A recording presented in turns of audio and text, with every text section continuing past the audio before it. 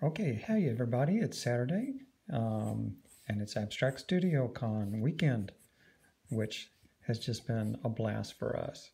I thought I would draw a little sketch here and do a video of it. I would love to do this live on YouTube, but I don't have quite enough followers yet to do live things on YouTube, so I have to record this and then post it. I'm one away from 700 followers, and you have to have 1,000 followers to do a live video on YouTube. So I have a goal. So I guess I am going to be drawing. This is clearly not going to be Freddie Femur, so it must be Katchoo. And I always just kind of start off with this very simple outline of a face and even kind of a bland expression, and then I try different things for the expressions that I want to end up with, but at least I just first get her there on the page. So now she's kind of there. When I was doing the live feeds, I did a live feed on YouTube 2 days ago and yesterday on Instagram. I was explaining what I look at when I'm drawing. I'm looking at the skull that's underneath the skin so that I know how the skin works. So I see the cheekbones here and cheekbones there, and the orbital cavities here for the eyes, and this eye's a little off. Get it right there. Constant adjustment on the eyes. I don't know if it's that way for everybody. Look, I have a double pupil, just like the Martians. That's cool. That's what this little bitty eraser is for. Go in there for those little spots.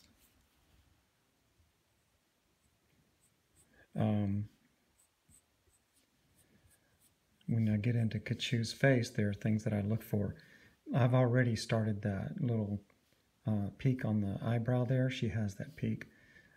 She has this short nose. It's always a little bit red because she doesn't take care of herself, I don't think. And hairline, she has a cowlick up here where her hair is. Her hair just grows in that way, that it always has a little deal. And that's what gives her that kick out. So she has a natural poof. I'll leave that there and get rid of the other searching lines, lines where you're just kind of like this, where you're just kind of trying to find the boundaries of where this is all going to go. I'm thinking about where the top of the skull is and how it goes back and how thick that hair is on top as I draw. And this ear's a little high, so we're going to pull it down to about there. It kind of goes like top of the ear to here, and then typically bottom of the ear to there. But when you get to see like old men, their ear goes down to there. We're not going to do that to her. My ear's not that big yet. Maybe someday I'll have those great big Dumbo ears like old men get. I can only hope and pray I will.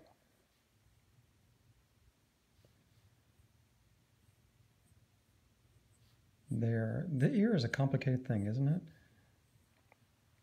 And they're not all alike. Like some people can hold an Apple speakers in their ears. Some people cannot. I cannot hold Apple speakers in my ears, but my wife Robyn can. There, that's probably way more than you wanted to know. Okay, her hair is it's right here. It starts getting thick and curly, and I automatically just start going for that, even if it's going to be in the front or the back. And where's the jaw hinging from? It's right there.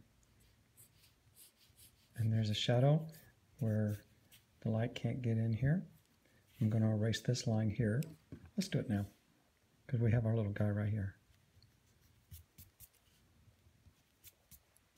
And here's the Abdullah Glada, or whatever that's called, that thing that Dracula likes. And the back of the neck is here.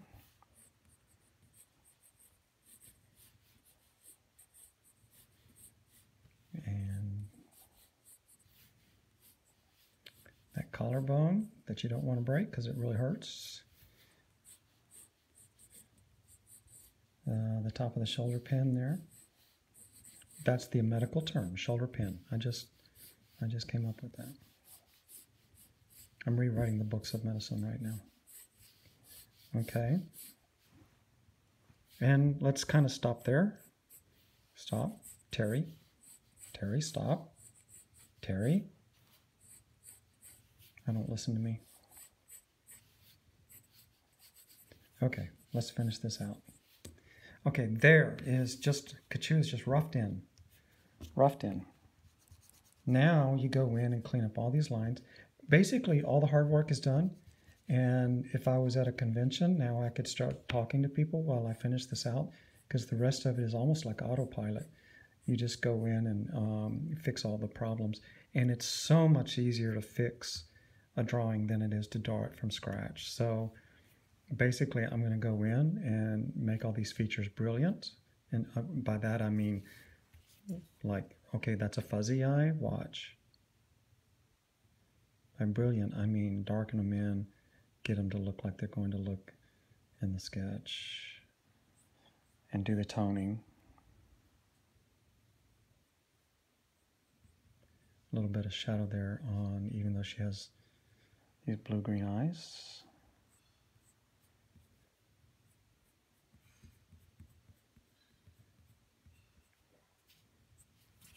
See the difference between that eye and that eye? That's what I'm talking about, making it brilliant, popping.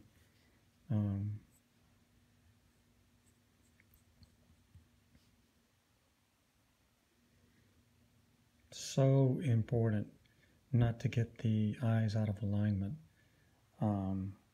Gosh, it just messes up the whole drawing. And people who, even if they don't know what they're looking at, they know if it's wrong. It just looks wrong, and they won't like the drawing for some reason. And then the artist looks at it, and he knows exactly the reason. Oh, I have the eyes out of whack. It's not this. All the symmetry is gone. And human beings tend to like symmetrical faces. I'm told that symmetry is what is beauty is usually symmetrical on people's faces. And if you look at that, look at say the newscaster tonight on TV, you'll notice that their features are symmetrical, unless you're in a very small market.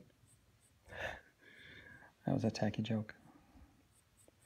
No real lipstick here, just putting in color to show that we're healthy. Because the first thing that goes is when you feel sick is the color in your lips. So you don't want to be totally pale, then you look like you're a goner. The hair, I try not to be too slick with it because it doesn't, you know, it's not like she's using hairspray and she's modeling for a photo shoot. She's outside, it's windy, this hair is wild, so I go for that. And these darker outlines on the outside started with, I don't know, the late 19th century with the illustrators back in those days that were drawing for print. Mucha made it famous. And there was Carl Larsen in the Netherlands. He used a thick line. I think Andrew Wyeth used thick lines when he did his paintings. So here we are in current day. And you have a lot of illustrators using thick lines. Or very thin lines, like Aubrey Beardsley. And then you cut straight to today, and you get people using one thin line for everything.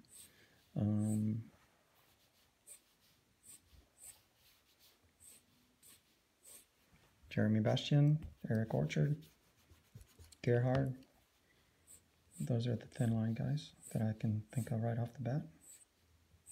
I'm just kind of in between because I'm more of a cartoonist. I'm not an illustrator.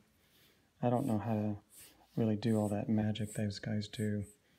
They work with light and shadow, whites and blacks, and they actually design the page. I'm just doing my best to get a character drawn on the page. So I don't know that. I notice it, and I remember who did the pretty stuff, but I'm not the... I'm like a permanent student of the good artists. That's too far back. See that? That would be a very big jawbone. So we can bring all this forward. Okay. Which means this here.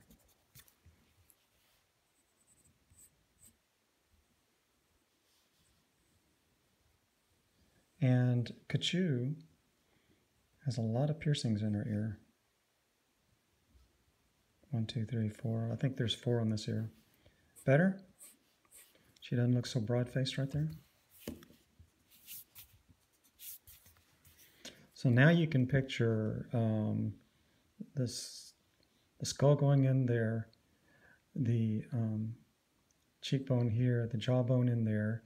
The jawbone comes in here, has the teeth, and then there's that deal right there, like that, teeth, nose. See it? How it's all in there? It's there. It's like X-ray vision. And an artist needs to be able to see that kind of stuff, just like when a doctor looks at you, you know, they're looking... They know what's underneath you, making stuff work, and they're supposed to, so they know when they see symptoms of something's not working underneath all that. Still chasing this ear. I think it's like that. And sometimes when I have to redraw something over and over, that's what I'll do. I'll just move the outline until I think I've got it, and then you finish it out. Okay, now we've got a scruffy here. I don't want to get too neat and tidy there. I want it to look like she just did it with her fingers, you know, which means that would be there.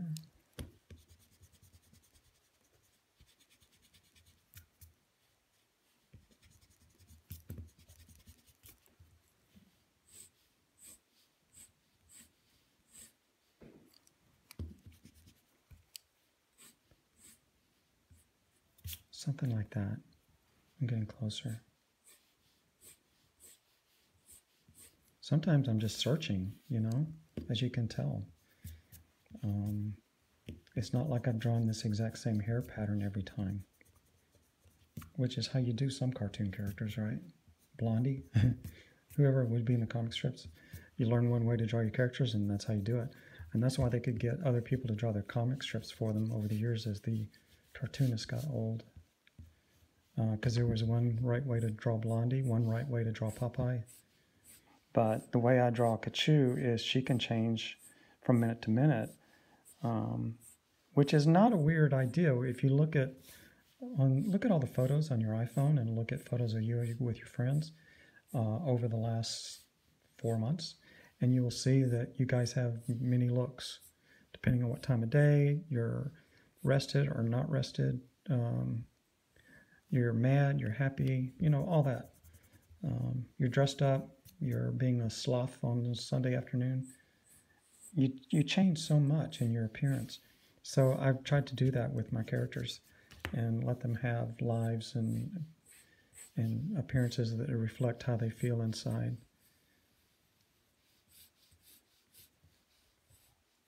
I'm drawing at a strange angle for my hand. My hand's not resting on the table like this. It's like this. So when I'm trying to draw these lines, forgive me for that. It's the only way I could do it and get this phone propped. Okay. Because she has blonde hair, I usually like to dress her in black clothes so you can see where things are. So we'll just darken this in. This sketch that I'm drawing right now, I'm going to put it up for sale on my web store at abstractstudiocomics.com. Abstract Studio is my company that I self-publish through. That's me. You could find it if you just went terrymoreart.com, but I use my studio name for everything. So I've been having this virtual con all weekend, Abstract Studio Con, because we're not able to go to Emerald City in Seattle this weekend. And by virtual con, what I meant was you can go to the store and buy stuff, and whatever you buy, we ship to you for free, just like you took it home with you and didn't have to pay for postage. So a lot of art, and I'm selling all these sketches that I've been drawing for the last few days, including this one. So this sketch, a sketch like this that is, you know, not tight and totally finished. It has a rough look to it. Sketch like this, I will sell for probably $200 on a 9x12 piece of paper. Okay, we're missing one important thing here. We gotta put the Katchoo circle on there. And we use this guy. I bought this the very first year that I was doing comics. So, and I've used it ever since. And I put it very carefully in the middle.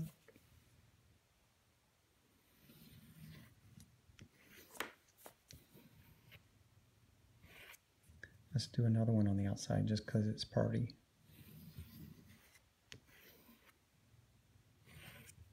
Look at that. Now I have a Katchoo sketch. And I'm going to have to get rid of my crazy stuff. Whatever that was just fell to the floor, went through the floor, and fell straight through to the other side of the world.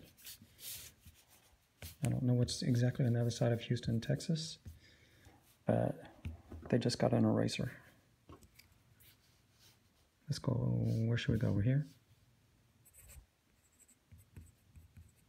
Okay, I hope that you like the sketch, and if you go buy it, you now have a video of me drawing it. We'll call this Katchoo Black T-shirt. So if you would like to buy this, it's going to be on my website. I'm going to go load it up right now.